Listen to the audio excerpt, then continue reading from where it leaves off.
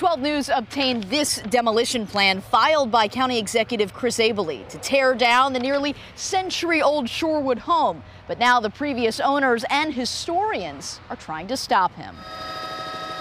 From News Chopper 12, a view of Chris Abele's newly purchased Lake Drive home, built in 1926 and designed by famous architect Alexander Eschweiler. The architecture of this home is timeless.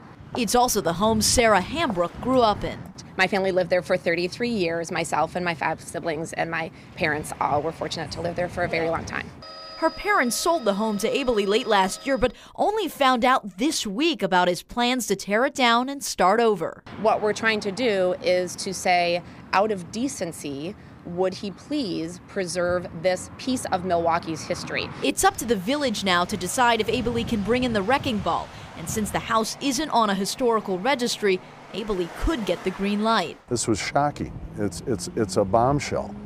And it's the exact opposite of what we're trying to do here in Shorewood. Hi, Chris. This is Hillary Mintz from Channel 12. We tried calling the county executive, but no answer. You definitely are not in favor of Chris Abele's plans. Personally, no. This is a treasure built in the genre of many of these homes.